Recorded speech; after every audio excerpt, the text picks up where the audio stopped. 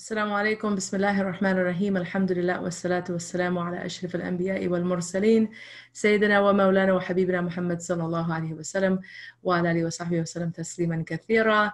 Welcome all of you to the fourth session of Purification of the Heart. Alhamdulillah, we are going to go ahead and maximize our time as much as possible and jump right into the first part, which is the review, right? We do a bit of a review, and I do that by actually asking you guys some questions. I'm hoping that you remembered what we covered last session on Tuesday, and I'll go ahead and ask you, who can tell me, and remember, these answers are coming to me only, okay? So I'm the one that is able to see exactly who is providing the answers, and I will list off the answers as they come in, and make sure to recognize the order, so that those of you who are doing what we should be doing. Ghibta, remember we talked about ghibta, which is competing for good. It's a good thing to do. So I like healthy competition, and I'd like to see you guys jumping into the chat box and answering right away. So the very first question is, this is a disease of the heart that prevents you from speaking up, from acting when you should. If you see something unjust or you have a question about something, you get, you don't have the courage to speak up. What is that called? Very good. So mashallah, Ayman and Uthman, I don't know which of you answered. Maybe you guys can put A or O first, so that way I know who to address. But great job. You guys answered first, mashallah. And oh, Ayman, you came back with the Arabic as well. Haya damim, very good.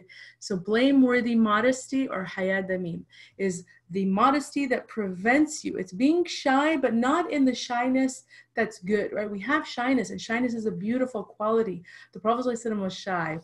It's a wonderful quality for us to have, but blameworthy modesty is when the shyness actually prevents you from doing the right thing, right? And the right thing is making sure that if something's not clear that you're being taught, that you get clarity, because you don't want to walk away confused.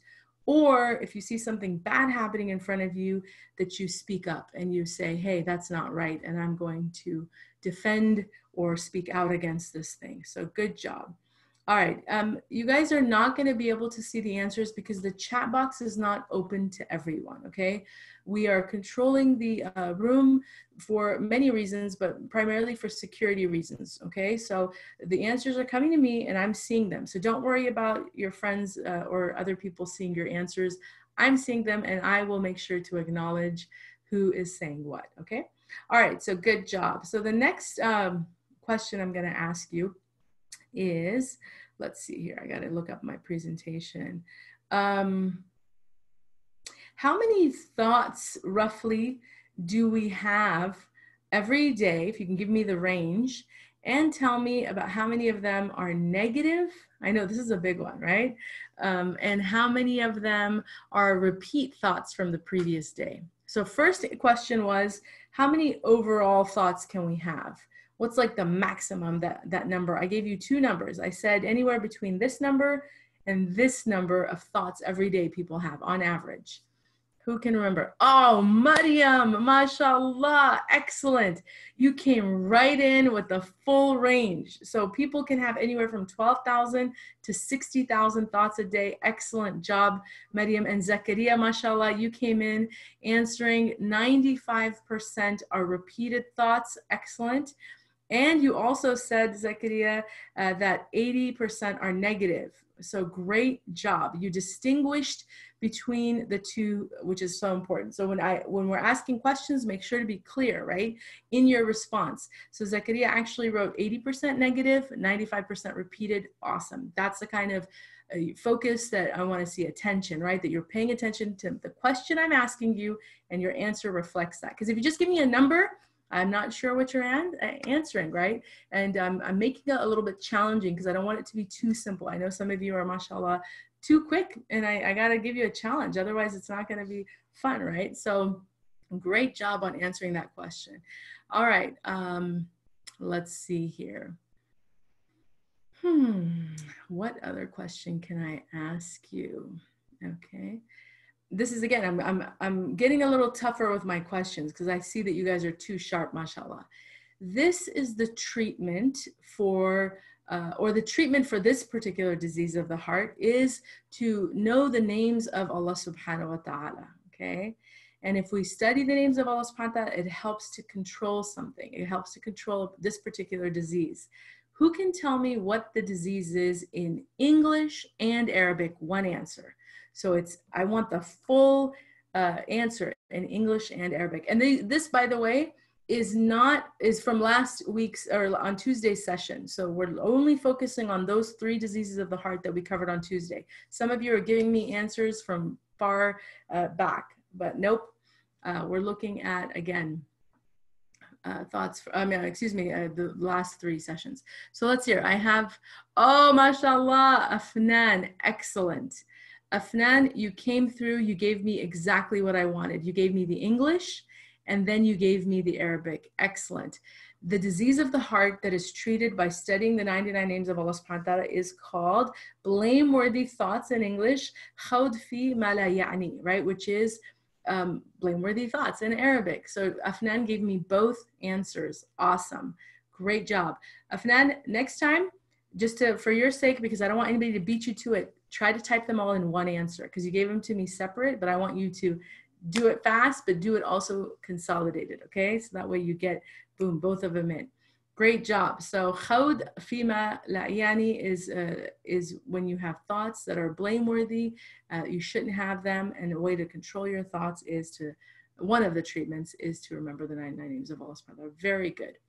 Okay, let's look.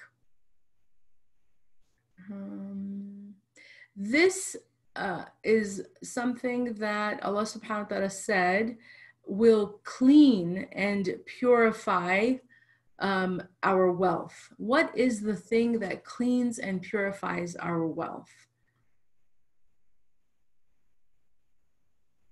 It's something that we all do. Very good, Zakaria and Zoya and Dania, mashallah. Both of you answered correct answers. Zakaria, you came with sadaqah, which is awesome. And then Zoya and Dania, you guys came with zakat. So both of those are correct answers, right? So sadaqah and charity is both giving. So that's why you both got it. Great job. And that we covered under what? We covered under which disease of the heart when we talked about the importance of charity, right? And the Prophet ﷺ, he actually said that contentment is a treasure that is never exhausted.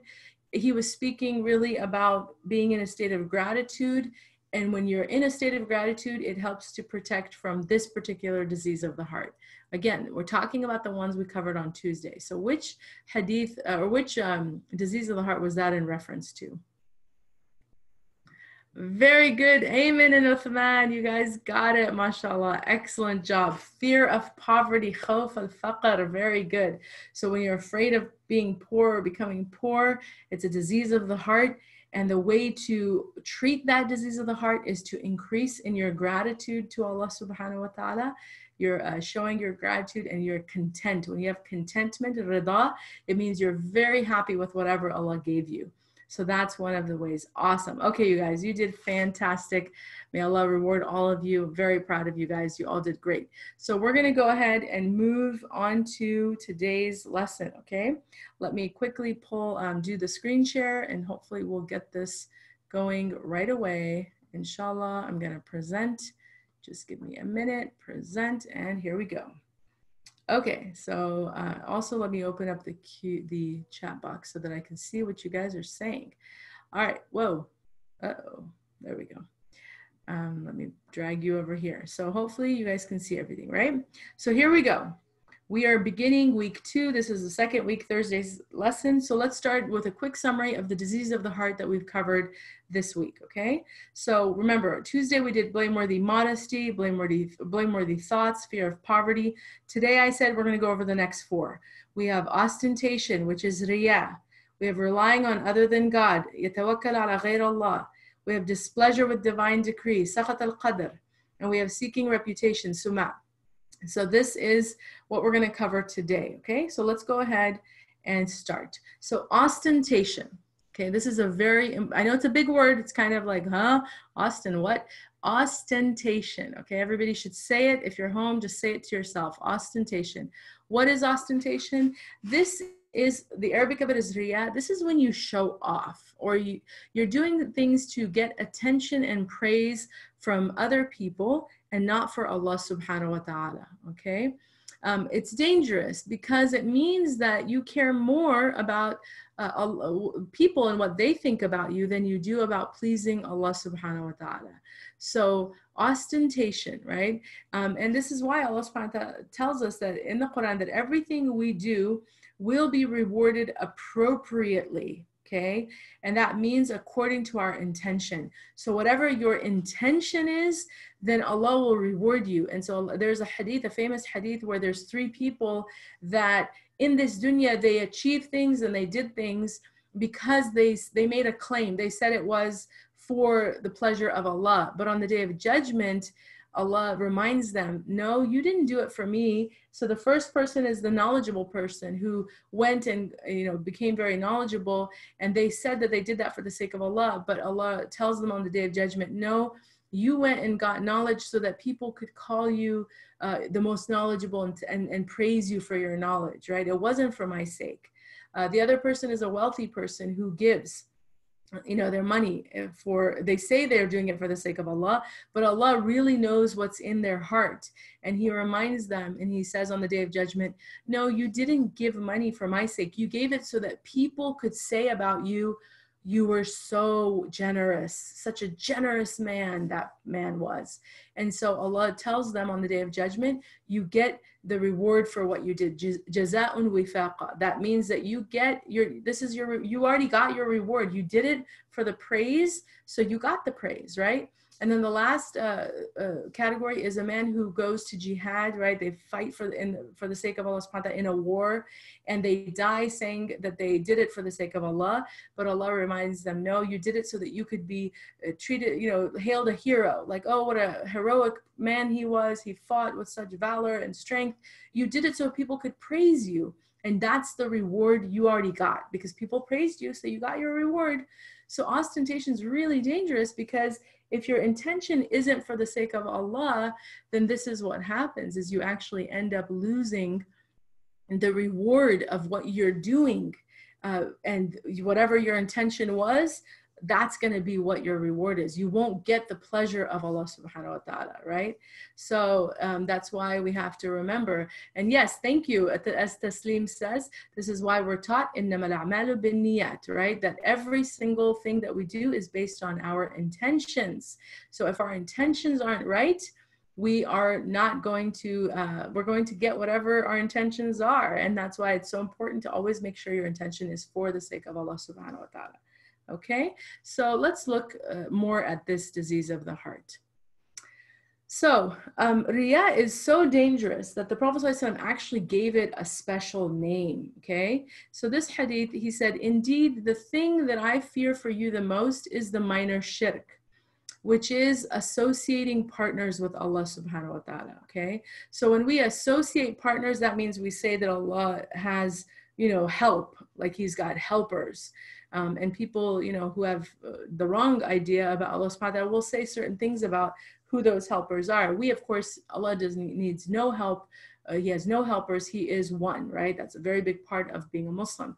So he's saying here that he fears for us the minor form of shirk. So that his companions were like, wait, what? What's the minor shirk? Because they understood that shirk was just saying that Allah has partners. They didn't know what a small, minor means small, right? Major is big, minor is small. So they were like, what's minor shirk? And he said, riya, showing off.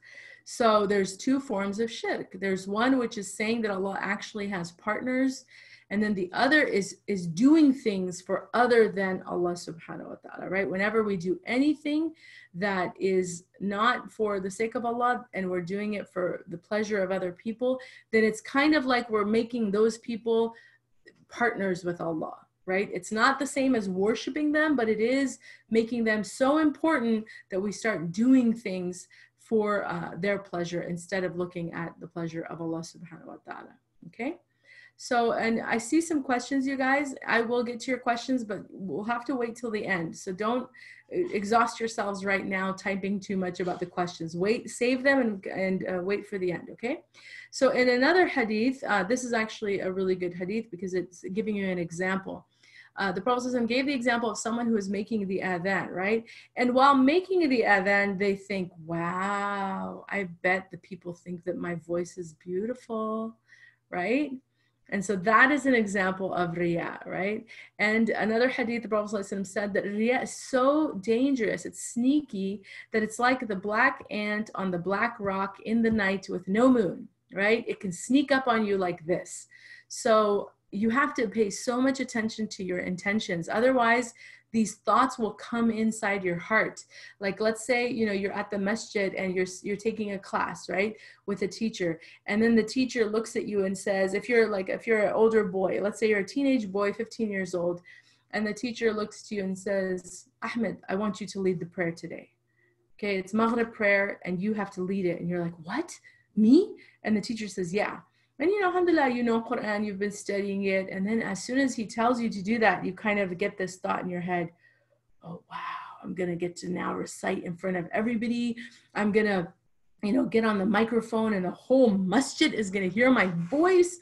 Wow, everybody's going to think I'm such a good reciter of Quran.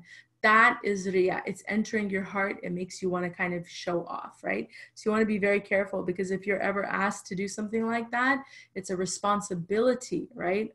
To lead people in prayer is a huge responsibility. So it should kind of be heavy on your heart, not like, ooh, I can't wait to show off, right? That's not how you look at it, okay?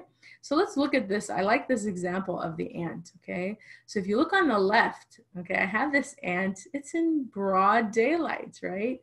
You can see ants when they're in day, can't you? You can see them. If they come on your counters in the kitchen, or if you're walking even on the sidewalk, you'll see a trail of ants in the daytime.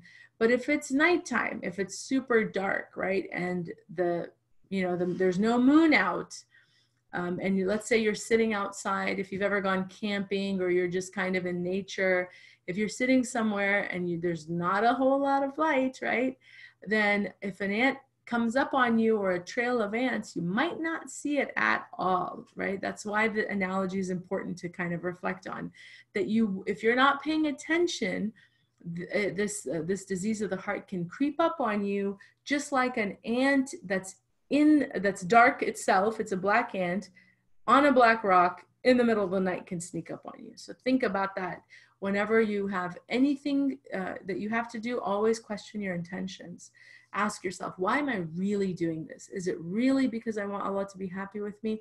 Or is it because I want people to praise me and compliment me and make me feel special, and I want to look at myself better, right, than other people? Or I want other people to look at me as though I'm better, maybe better than my cousins or my siblings or my best friends or my classmates. I want my teachers to think I'm better than them. This is riya. So we have to be so careful, okay? Very important thing. All right, so next, we're going to talk about the treatment. So how do you get rid of this? Well, the treatment that Imam Al-Maulud talks about in Purification of the Heart is that you should increase your hidden good deeds. So the things that you're doing in private, you should start increasing those deeds. Like let's say, for example, you feel like really grateful to Allah. Like maybe you're lying in bed and you're like, Ya Allah, thank you so much for giving me my family and my home and this life that I have. You know, there's so many people that don't have a home. They don't even have their parents. Even the Prophet ﷺ, he didn't know his parents, right? I mean, he barely knew his mother. He never met his father. His mother passed when he was 6 years old. So there's so many kids your age who don't have what you have. A lot of them have been through really difficult times. So if you ever feel that great sense of gratitude, right? The next day, for example, you could come and go, Mom, Dad, you know, last night I was in bed and I felt so much gratitude to Allah, and I just was praising him, and I was, you start sharing what you did, right? And what you felt. You could do that. And then you could say, I'm going to go and pray 2 rakat and, do this, or I'm going to go give sadaqah. You want to do something, right? To show your great gratitude to Allah. You could do that in front of everybody, in front of your brothers and sisters and everybody listening. Or you could say, this feeling I have is for Allah. It really is. And I don't need to share it with everybody.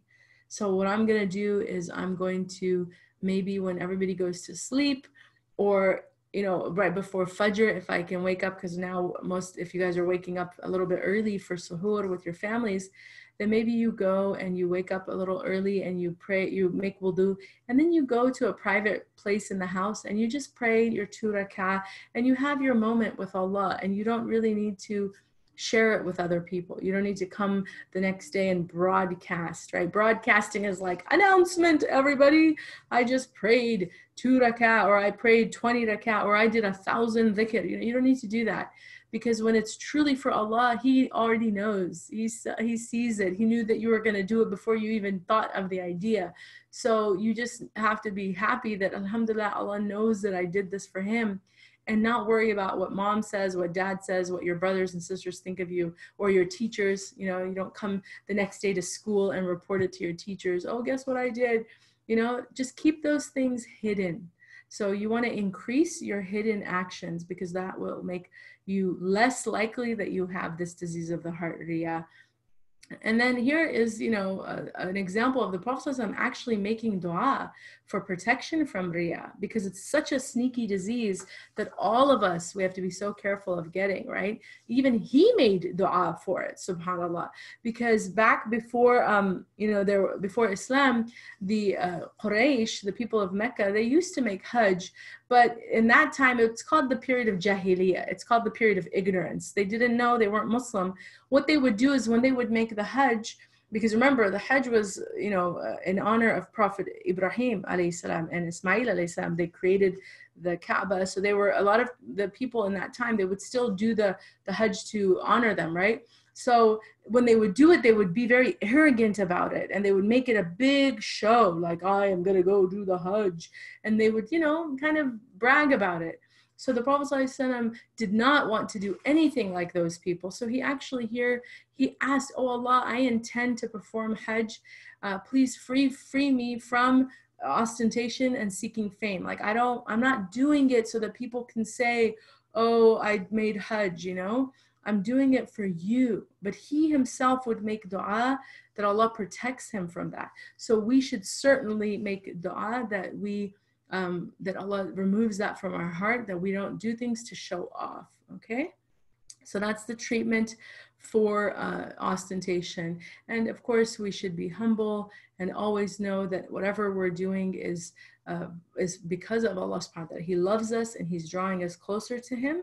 And He doesn't like arrogance. Those things are not good to have, showing off. He doesn't like those qualities. He loves humility, right? And He loves things that are done in hidden secret for His sake. So increase your good deeds that way, all right?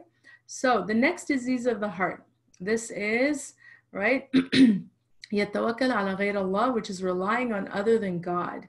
So this is a disease of the heart, because if you get too used to relying on people, you can easily forget that Allah is the one, that He is the one who gives you every good deed, right? Or every good thing, every blessing you have is from Allah subhanahu wa ta'ala. Even if it comes through your parents, your grandparents, your teachers, your aunts, uncles, whoever. If you recognize, or if you always remember that all good deeds, no matter what, come from Allah, then you learn to also put your focus back. Whenever you have a need, you go back to Allah. You don't go to people with your needs, right? So here Allah subhanahu wa ta'ala tells us, He says, do not call unto any beings other than Allah. These are capable of neither benefit nor harm, right? So anybody else other than Allah, they are not capable of benefiting you or harming you, right? It's just, don't go to them, right? To do so is therefore guilty of wrongdoing. When Allah afflicts you with something, no one can remove it except Him. So basically, this ayah is telling us, turn to Allah subhanahu wa ta'ala for everything, right? For good, when you need something, and when you're being tested, go to Him for help. Don't go to people, because people can't benefit you or harm you, right? And then He also says here, seek your livelihood from Him and worship Him alone. Reminding us again, don't go to people for your needs, but only go to Allah subhanahu wa ta'ala, okay? So this is an important point because one of the things that Muslims don't do is beg, okay? We believers don't beg people. When we have a need, whatever that need is, we go to Allah subhanahu wa ta'ala first and we ask Allah for help. Ya Allah, you know, maybe you're worried, for example, about money, or you're worried about your health, or you're worried about someone you love, right? And that you want protection from them, that Allah protects them from harm. So if you have some need that's heavy on your heart, you go to Allah subhanahu wa ta'ala first and foremost, and you ask him, please help me, help my parents, help my loved ones, and you make those du'as. Very important to always do that first. Then, of course, you can look to see in your life if there is a place that you can go to seek help, because begging and seeking help are not the same thing. Begging is, and we'll talk about the difference, right? But begging is where you're not asking Allah for help at all. You're just turning to someone and saying, please, please, please give something to me, right? That's not the same as actually looking to places or people that are there to help you, right? So there's people, for example, in our community, excuse me, some of them have a hard time with making enough money to pay for rent and food and clothes. And so that's why we have zakat, right? We have zakat through the masjid because we are supposed to look out for each other. Allah gives to some people more than he gives other people. So those of us, alhamdulillah, who he's given a lot to, our job is so that's why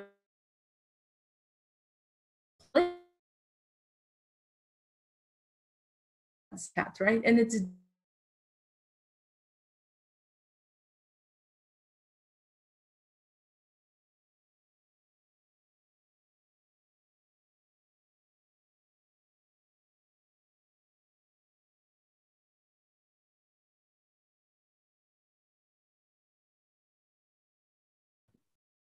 Sister Hosai, your video has paused. So let's wait just 1 minute, everybody. Sister Hosai will be back up.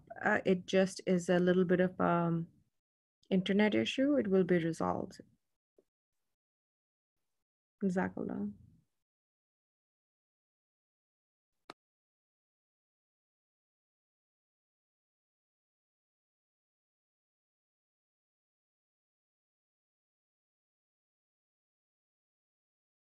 apologize for that, but I was saying that we don't beg in Islam because begging, a lot of times people who beg, what happens is people can be so cruel and they end up humiliating them. They kick them out, they spit on them, they kick them. And Allah doesn't want that for us.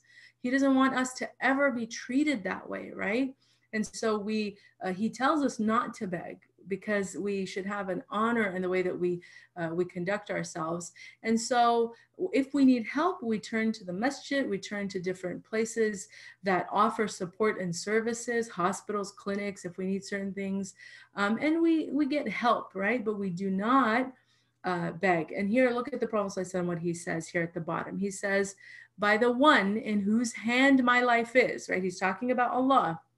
It is better for one of you to take a rope and carry firewood on his back than for him to go to someone and beg, who will either give him or refuse to give him anything. So here the Prophet is doing the same thing. He's protecting us. He says, go get rope, go get some firewood and sell that. That's better for you. Even though it's heavy labor to go get rope and collect firewood, chop down wood, you might get splinters, you might cut yourself, but he's saying that's better. It's better to work hard and earn your money than to go and beg other people, right? Who can either give you something or may not, and may actually end up humiliating you and refusing you. So he's also protecting the honor, our honor, by telling us this. So let's talk about this a little bit more. Look at these people, right? I like this example of carrying the back, right? Because it's showing you that working for our needs is more pleasing to Allah subhanahu wa ta'ala, right? Even if it's difficult, right?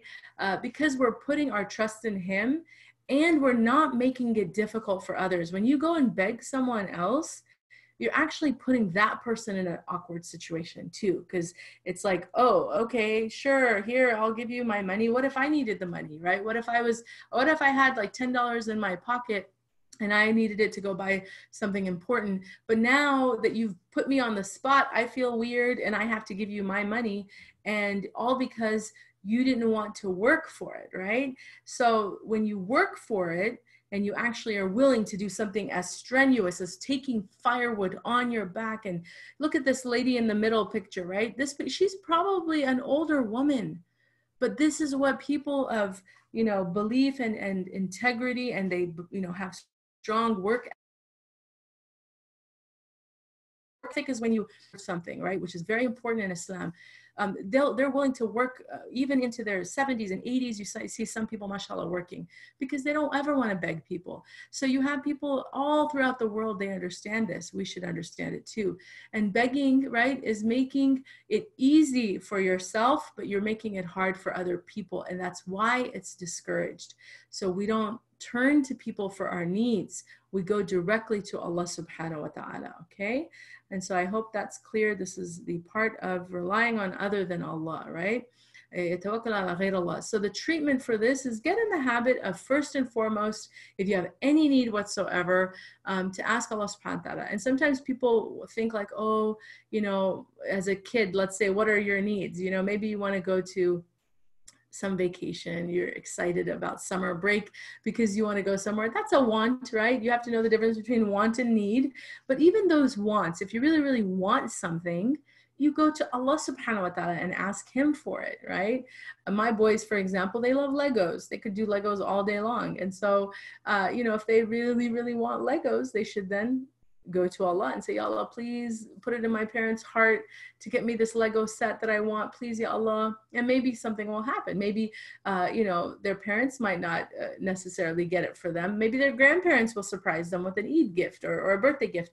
This happens all the time, right? Where a child or someone will really want something, but that if you turn that want into a dua and you go to Allah subhanahu wa ta'ala, then you start to realize that all good, everything that you ever want is always from Allah anyway, no matter who it comes through. So why even bother asking a person about it? I'll just ask Allah for it, and he will inshallah find a way to get it to me. So always do that first. Ask Allah subhanahu wa ta'ala first. And then the other thing is also to start to lower your expectations from people. Because to be honest, as an adult, most of you are young, you'll see that a lot of people are going to disappoint you in life, right? And it's just natural because not everybody can always think about everybody else. So what happens is sometimes, people are there for you. Sometimes they're not. Sometimes you call your friend or your sister or your cousin or your brother and you say, hey, I need help. And they go, sorry, I'm doing something else. I have my own family. I have my own obligations. And it gets kind of hard to hear that all the time. But if you stop asking, right, people, you stop turning to people and you just start becoming more self-sufficient, which is, what? I'm going to just start learning to do things on my own because it makes me not depend on people. And I'll also ask Allah for help. Like, Allah, send me the helpers. I am not going to bother other people. I need help, but I'm going to rely on you to bring me that help, right? This is a show of great iman.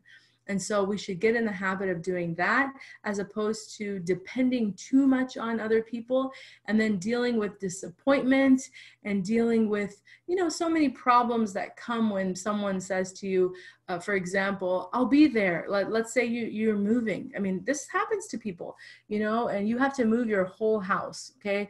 Packing up your boxes and lifting up heavy furniture by yourself isn't easy, right? So there's sometimes people who've called up their friends and, whoever, and they say, hey, can you help me? I need to help. And they're like, sure, I'll be there. But then moving day comes along and all of a sudden, there's nobody.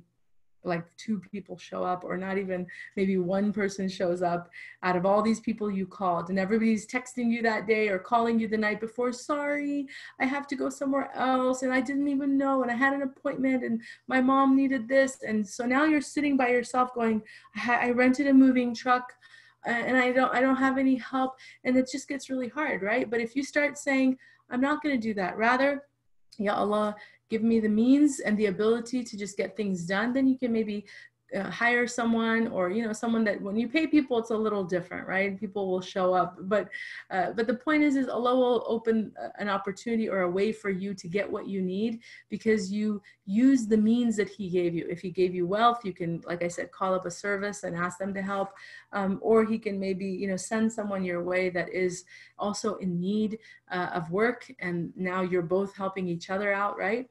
So Allah will do that for you, inshallah, but turn to Him first. This is how you treat this disease of the heart of relying too much on other people, okay? Inshallah. So, alhamdulillah, I hope you guys is everything clear?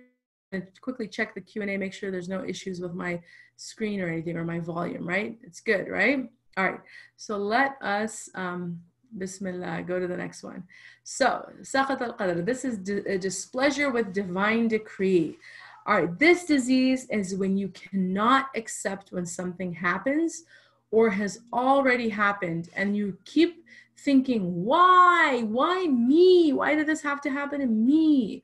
Okay, so let's say, for example, you lose your wallet, okay? Or you break your iPad or your phone. You're playing and then boom, it crashes. Or an accident happens and your brother does it or your sister does it. They break your toy, okay?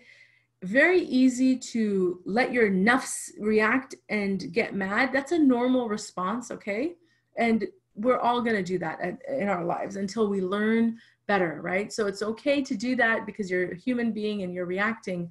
But when you think back after your emotions calm down a little bit, if you keep thinking, why did that have to happen? Why? And you keep going like just over and over whatever it was, and it replays in your mind and it really bothers you that it happened, this is when this disease of the heart is manifesting, right? It's coming out. Because if something already happens and Allah decreed it to happen, which means it's His will, then you just have to accept it, right? Because we don't always know what's good for us and what's not good for us. That's really the bottom line. We really don't. And that's why this ayah in the Quran says what? It may be that you dislike something, though it is good for you. And it may be that you love something, though it is bad for you. And God knows and you do not know, okay? So this is a really good time to just kind of talk about this, because as you guys grow up in life, you're gonna have to do certain things that you might not want to do because you think, you're looking at it from a physical or material perspective. For example, let's just say medicine, okay? There's some medicines that are bitter, all right? And when you think of even taking them, you're like, oh gosh, it's so disgusting. I don't want to put it in my mouth. I'm going to throw up and you're just making it seem like it's the worst thing in the world. But that medicine is healing for you. So if you take the medicine, it's going to help you in some way or another, right? There's certain things that Allah's made in this dunya like that they don't sound good, they don't taste good, your nafs isn't going to like it, but in actuality, it's really good for you. The opposite is also true. For example, there's certain things that if you eat too much of it, it will have the opposite effect, but the nafs almost pushes you to do that. How many of you have ever eaten way too much sweets, right? Because it was so good, whether it was ice cream or it was candy or it was cookies or it was birthday cake, right? You've eaten something because you're like, oh my God, that looks so delicious. And you end up feeling sick. Your nafs is telling you, keep eating it. Your taste buds are like, oh, ding, ding, ding, ding, because the sugar. And so keep eating it, but then unfortunately what happens? Give it 10, 15 minutes, 20 minutes, and boom, that stomach ache comes in, and the stomach ache causes so much pain, right? Sorry, did you guys hear what I said? I'm getting messages that it froze again. I don't know what's up with my internet today. I'm so sorry. I was talking about the ayah that says it may be that you dislike something, though it's good for you, And it may be that you love something, though it's bad for you, and you don't really know. Allah is the one that knows. So the example we gave was about medicine that's bitter, but really good for you, or candy and sweets that's good and tastes good, but too much of it is bad for you. And sugar, just generally speaking, can cause a lot of inflammation and problems in the body. So when we eat it, we have to be controlled in how we eat it. Otherwise, a lot of problems, right? So this is how the world is generally. There's going to be a lot of things that are not always pleasant to do, but it's good for you. Even fasting. Some people are not that happy fasting because it's like, oh man, I can't have my cereal in the morning or my coffee. And, you know, they kind of get caught up in all the things that they can't do. And they forget that fasting is amazing for your body. Your body is like this machine, and when you fast, it helps to heal itself. There's all this repair happening, right? So fasting is incredible. But yeah, if you're letting your nafs think about fasting, it's not going to like it very much. So Allah knows better. So when he tells us to fast, that's why we fast, because he knows what's better for us. And so if something happens, we have to just accept that our Lord knows better, and we have to be happy with whatever he wills for us, right? Willed for us, if it's in the past. Obviously, thinking of the future, this is different because it hasn't happened yet. So you can make dua like, oh, Allah, protect me from this and don't let this happen to me. We don't want, obviously, bad things to happen. But if certain bad things happen already, then you have to be willing to let go instead of letting shaitan make you replay it over and over again with why, right? That's what we're talking about. And so another really important point to hear is to know that all people in the world are in 4 different situations at any given time. And sometimes you can be in more than one of them at the same time. But let's understand this. The first is that you're in blessing, okay? So if you're in blessing, that means everything's kind of going great for you. You have, alhamdulillah, family, you have money, you have education, you have a lot of good things in life, and things are pretty good, right? Alhamdulillah, you have a lot to be grateful for. So what Allah expects from you, if you're in that state of blessing, is that you continue to be grateful, right? That you're continuously, alhamdulillah, thank you, Allah, and you're using those blessings for good. So if he's giving you wealth and money, that you help people in need. If he's giving you knowledge, you teach people. If he's giving you a skill or a talent, you do it for good, right? You use that talent for the good of humanity. You don't use it to destroy people and to cause harm to people, right? That is how we express our gratitude to Allah. The second is that you're in a state of bala or tribulation, which means that you're being tested, that there's some difficulty that you have. It can be with wealth, it can be with your relationships, it can be with your health, but there is a problem that Allah is testing you in, and what is he expecting from you is patience. Are you going to be patient with me because you're going through this difficulty, or are you going to react and be not happy? And this is what displeasure of the divine decree is, because sometimes people are tested and they have a hard time accepting Allah's will, and then shaitan comes along and says, yeah, and they start, he starts putting all these bad thoughts in your heart, and it can cause problems. But when people have the right understanding, then they know that when they're being tested, like Prophet Ayub alayhi salam, right? He was tested. He lost all of his children. He got very sick. He lost his home. He lost everything. And though he responded with what? Sabrun Jamil, beautiful patience, right? So did Prophet Yaqub, right? When his son Yusuf was taken from him. These stories that we learn about the prophets teach us about beautiful patience. Even the Prophet ﷺ himself, look at his life. As we said, he didn't know his father. He lost his mother. Lost his grandfather, his uncle. He buried his beloved wife, his first wife, Khadija radiallahu anha, the mother of the believers. He lost her, and then he lost 5 of his 6 children. He had to bury them himself, and he went through famine, where he was, him and the Muslims were starving. They were persecuted. There was so much that done to them. But through all of it, did he ever complain? Did he ever say, why me? I'm the prophet of God. Why are you doing this to me, Allah? A'udhu billah, never, never would he ever say those words, because he had so much iman in Allah, and he understood that everything, even the hardships, are always good, because we don't know what's good for us, right? So beautiful patience is the response. The third is if you're guided. Alhamdulillah, we have guidance. We're Muslim. Allah loves us. He's drawing us close to him. And so we have to know, though, that though we are praying and we're fasting, we should never let arrogance enter our heart and become self-righteous. When you're self-righteous, you start looking at yourself as better than everybody else. So that's the response that is expected of you. If you have guidance, Allah wants you to realize that it's from him, and not to become arrogant with that guidance. Don't think you're better than people, even non-Muslims. You don't go around treating people like your neighbors or people in public like you're better just because you're Muslim, you wear hijab and you fast or you have a beard. None of that matters. What matters is the heart. The heart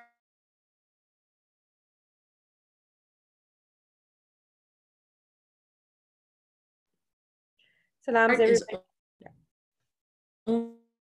only known to Allah. Hello? Sister Hosai, you froze just for a minute there. Okay. You're fine now. Yeah, my internet is not supporting us today, unfortunately. Maybe if you have 2 or 3 people attending the session right now, maybe one of them can log off and that will help. That's a good point. Yassine or Ismail, I'm going to ask one of you guys to get off of the iPad. Okay, get off and share, because it's possible that too many people are using the internet in this house and we're weakening the signal. Okay, so get off of it, please. All right, so if you're again in guidance, what does that mean? It means that you should be grateful to Allah subhanahu wa ta'ala, because as we said, there are people who may be drinking alcohol today, but maybe in 5-10 years from now, they've made tawbah and they're now hafal of Quran. Maybe they've become a hafid of Quran. How do you know? You don't know what their future is. So you always want to look at everybody as, you know what? Not my place to judge. I'm just going to be a good person and do what I'm taught by the Prophet ﷺ, which is always want good for people, want guidance for people, instead of thinking I'm better than anybody, right? And then the last disease of the heart, or I'm sorry, the last state, excuse me, I'm getting so many messages, my brain is, okay. So the last state that people can be in is disobedience, right? And so people fall, and they fall by not doing what they're supposed to do, right? They make mistakes. That's another way of saying they're making mistakes. So people sin, they don't do sometimes what they're supposed to do, and if that happens, then the response is to keep going back to Allah, to make tawbah to Allah subhanahu wa ta'ala, to ask Allah subhanahu wa ta'ala for forgiveness. That's the response that you should have. So anytime you make a mistake, don't think like, oh, I'm so terrible, Allah will never forgive me. Never think that. That's from shaitan, because he wants you to flee away from Allah, because he's making you feel bad about yourself. Rather, just think Allah is the most forgiving, and like he says, even if your sins are like the foam of the ocean, or they reach the sky, keep coming back, because the more we come back to Allah, he will, the better it is for us, because we're showing him that we love him and that we know he's so forgiving. And so that is the response of someone who's in that state of disobedience. So it's, again, so important to remember, if Allah wills something, you let go, okay? And so the treatment, again, of having this is that you remember that really Allah subhanahu wa ta'ala is the only one that knows what's good for us. We do not know, right? And then to reflect on the life of the Prophet ﷺ, think about how much he endured, all the things we talked about. He lost so much, but he never ever complained, ever, about any of it. Not even once. He understood that all of it was from Allah, and he accepted it. And then also remember that whatever happened to you, whatever the thing was that you're not happy about, it could always be worse, right? Or it could, alhamdulillah, that it happened in some material thing, right? It was like a thing that you could replace. You can replace a bike, you can replace a phone, you can replace things like that. and it wasn't in your deen, because having a problem in your deen is far worse, right? So if Allah is testing you in a material thing, not a big deal, right? So we just are grateful that alhamdulillah it's in that and nothing else, and then that it's in this world and not the next world, because we don't want to be tested in the next world, right? We always ask Allah for protection from that, from any punishments in the next life. Rather, for whatever mistakes we've done or things that aren't good, let us deal with those things in this dunya instead of the next life. So this is how we treat this particular disease of the heart. Okay, and now we're going to oh wow, we got to speed it up because I want to answer your questions. So seeking reputation, Suma, is the last disease we're going to cover today. We did 4. Usually we've been doing 3, but we're going to try to squeeze in this 4. And if we go over a few minutes, it's okay, inshallah. I hope your parents are okay with that. But seeking reputation, this is a really important one because you guys are growing up in a time where social media is everywhere, okay? You see a lot of people, even young kids, your age or younger. There's people who have YouTube pages and Instagram pages and TikTok and Snapchat and Twitter and Facebook. They're everywhere. And what's happening to them? They're getting very, very famous and they're making a lot of money. So a lot of kids tend to think, ooh, that sounds so cool. I want to be like them too. I want to be famous. I want to be known.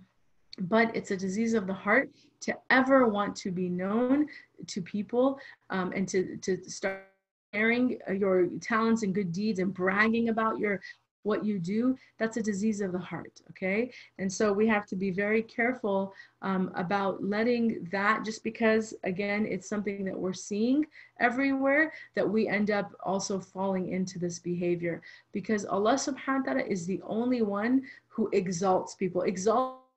Bringing people up, right? Making them special.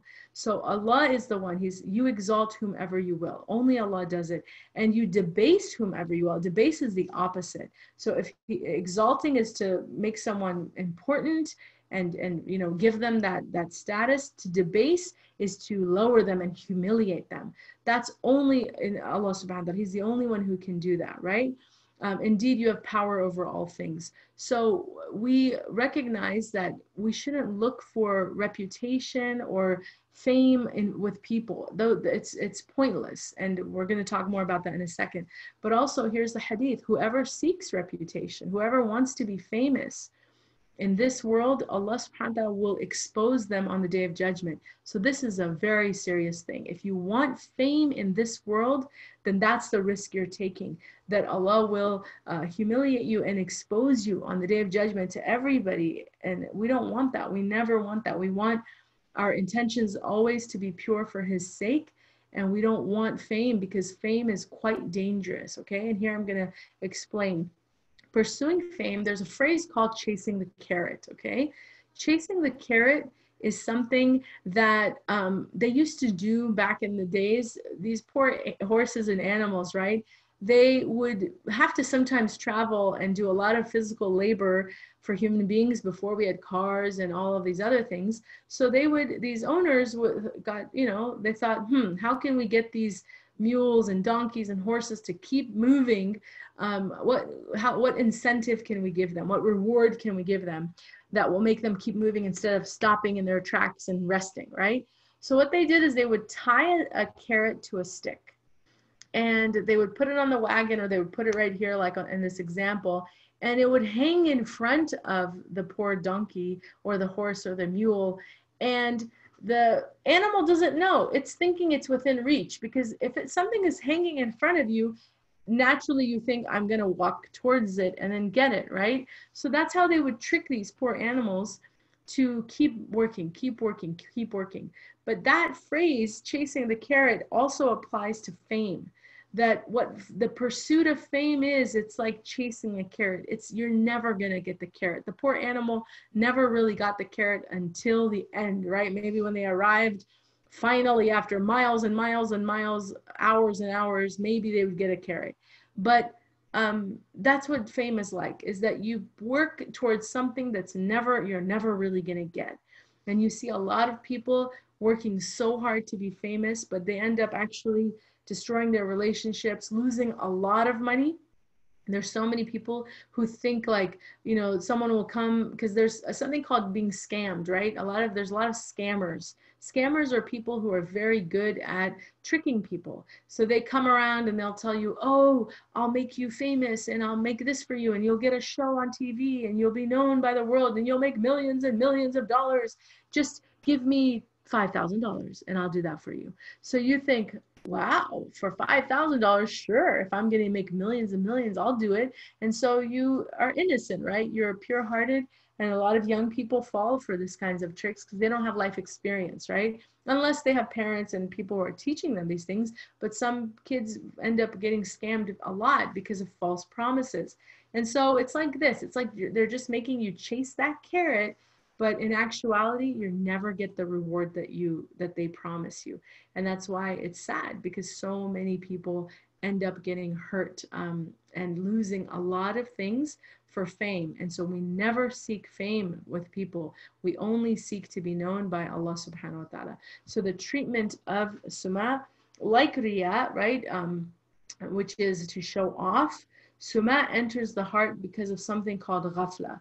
Ghafla is the Arabic word. It's actually a disease of the heart we're going to cover soon, but I'll just introduce it now. It's heedlessness. It's when you forget the priority, like what's more important. So when you have ghafla, it will lead to riya and suma, both of them, ostentation and wanting reputation, wanting people to hear about all of the good deeds that you were doing, okay? So heedlessness is where it starts. It's because you forget that Allah is more important than anything and anybody else. And as soon as you forget Allah, then you start thinking about fame and wanting to be popular and wanting to be known and thinking that good is going to come from people. No good comes from people, right? No good. All good comes from who? Allah subhanahu wa ta'ala. So don't give up or don't forget him, because once you forget him, then other people are going to start taking you away and distracting you from him. So hiding your good deeds and not sharing them with people, similarly to riya, right, is a really good way to prevent suma from entering the heart, right? And again, this is a hadith. Whoever displays his good deeds to others, Allah will display his bad deeds on the day of judgment. So important that we understand not to show off. So if you're memorizing Quran, or you've got some knowledge, or you did something really nice, maybe you $50 of your sadaqah or your gift money, maybe grandma gave you a lot of money and now you want to take some of it and you want to give it to a charity. You don't go around and tell people those things. Keep your good deeds hidden. They're between you and Allah, and he doesn't need you to announce them. He already knows, right? And then know that no good can come to you from people, but all good is from Allah subhanahu wa ta'ala. And you should seek to be famous with Allah, right? Seek fame through him, not through people, because people don't do anything for you. But Allah subhanahu wa ta'ala, if you make him your number one priority, then he will exalt you, right? That ayah that we talked about before, he will make you important to people because you made him important. And that's also a hadith. Whoever makes Allah subhanahu wa ta'ala a priority and puts his pleasure before the people, Allah will be pleased with them and he will make the people pleased with them. So this is also a very important message. And the opposite, the hadith says that whoever makes, the pleasure of people before Allah subhanahu wa ta'ala, Allah will not be pleased with them and the people will never be pleased with them.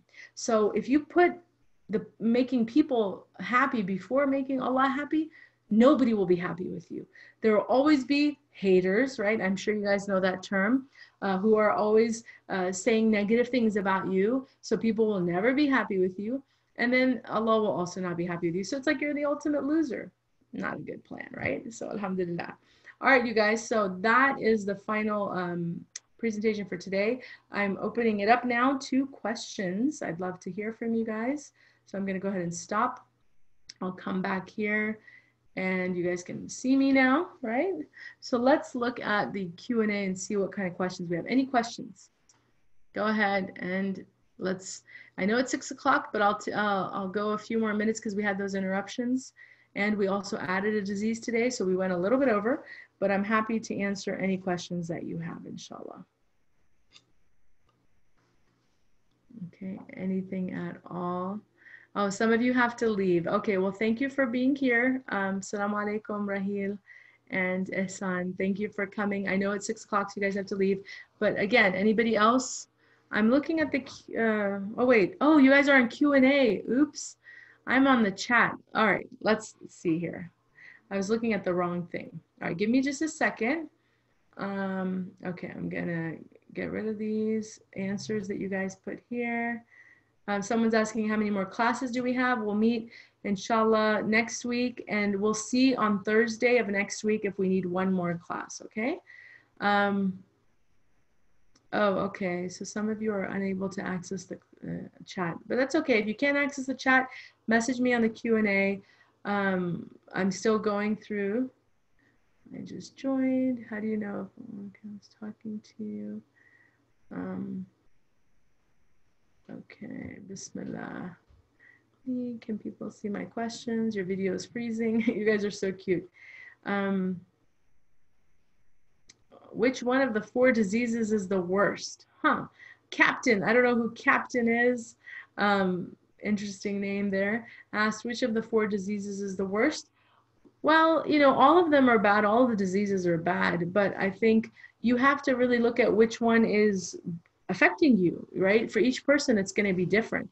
For some people, you know, we likely, most of us have a lot of these diseases, right? It's something that we all have at different degrees. Some people have riya more than they have, you know, displeasure with divine decree. So it really depends on each individual person to look inside their heart and go, man, maybe I have suma. Maybe I do like for people to know my good deeds, and I do have riya. Oh no, this is not good.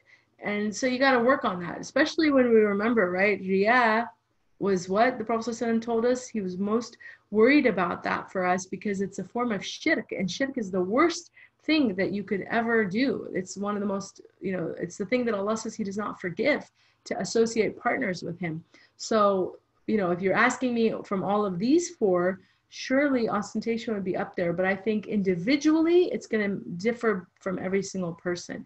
You have to look into your own heart to determine which one is really the worst for you. Okay. Okay, so we're getting a question about bribing. Does it mean when someone bribes someone, that's ostentation because they're willing to bribe for their approval, better scores for some test, rigging competition? I mean, that's just fraud. You know, if you're bribing people to basically get something that you didn't earn, that's fraud. That's really bad. And yeah, if you're doing it because you want to show off and you want to act like you've earned something you didn't earn, then sure, it's all of those things, but that's a really terrible thing to do. Okay. MashaAllah, I'm getting really nice comments here.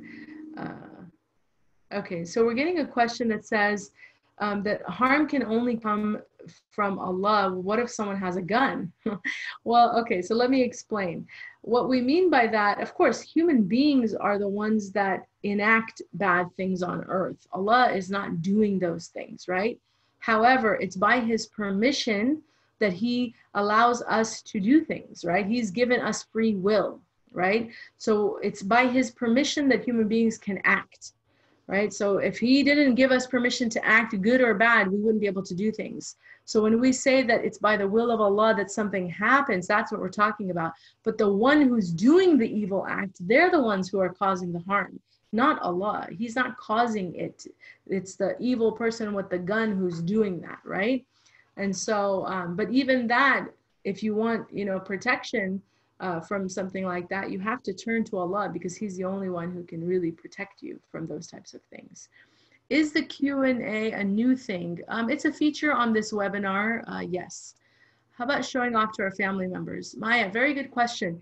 Yes, showing off in general is not a good thing. Whether it's to your family, to your friends, to your grandparents, it doesn't matter. It's a quality that you don't want to have.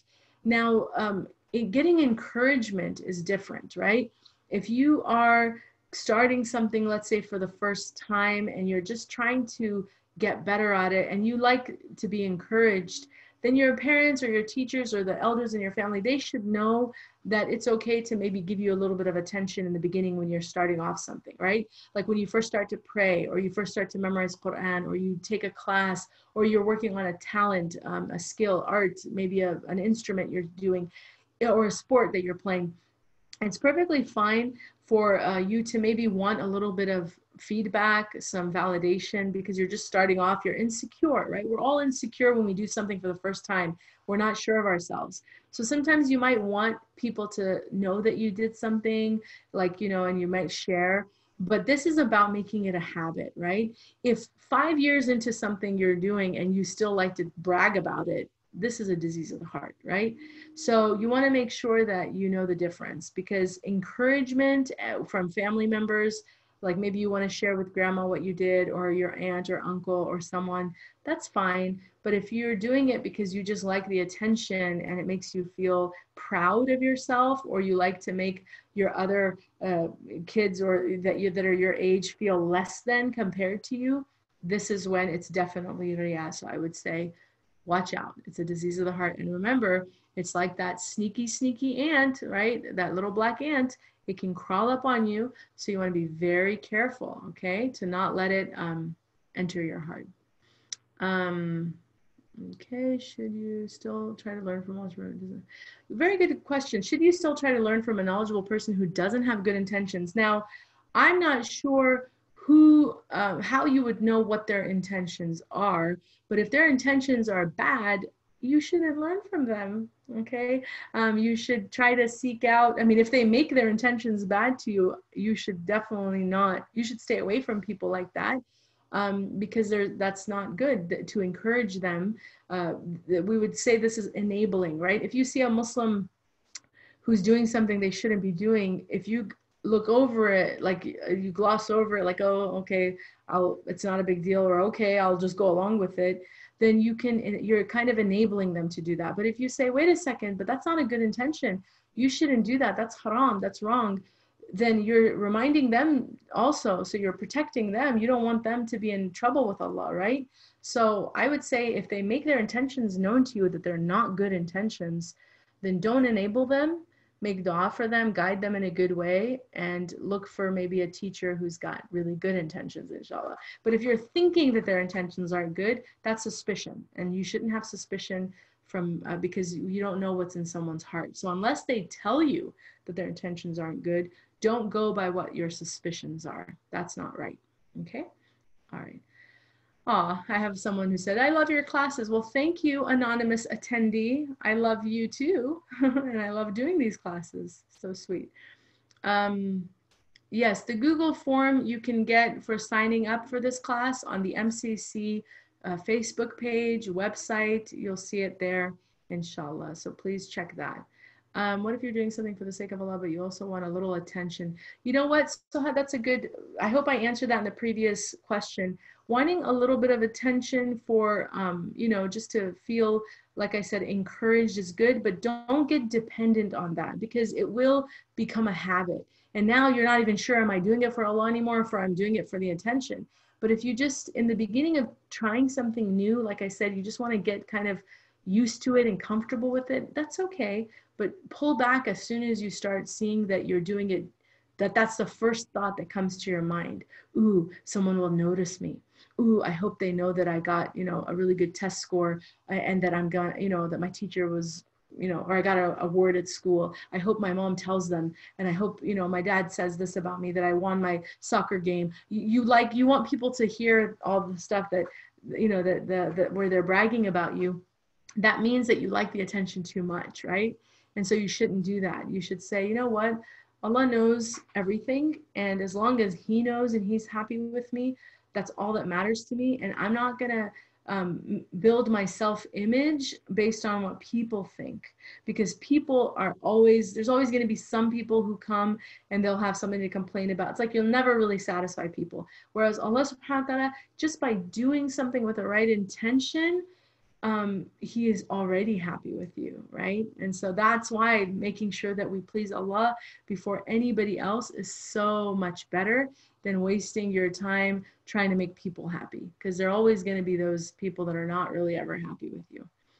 Aw, thank you, Kinza. You're so sweet. You guys are so sweet that you're asking, giving me all these lovely compliments. Jazakallah khair, and may Allah reward you guys for making the time to be here. That's a great honor for me to teach you. Um, so how do you know if Allah is talking to you? Very good question. So obviously, you know, we are in this world, and Allah, when we say that Allah communicates to us certain things, it's not like the way a human is talking to us, where we actually are talking to them, but rather it's inspiration. This is called khawatir. It's a feeling that you get.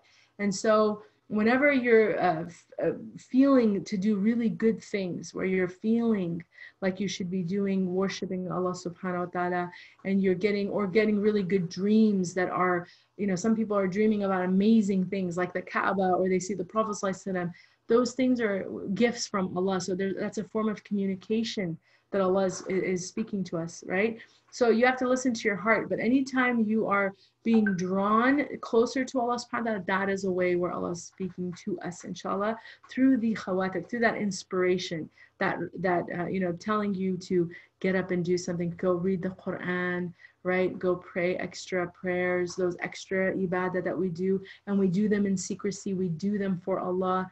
Those are all ways that Allah is drawing us close to Him, alhamdulillah. So thank you for that lovely question. And then, is complaining the same as displeasure with the divine decree? Excellent question, Bilal. Thank you. What a great question. Complaining to Allah is perfectly fine, okay? Because He's the only one that is in control, right? So it makes sense if something happened and you're not necessarily happy about it. Let's say, for example, you have a pet, okay? I used to have I've had pets before, but I used to have a pet that I loved. She was very special to me, and I lost her under a very difficult situation. I won't go into the details because we don't have time, but the way that I lost her was hard for me, right?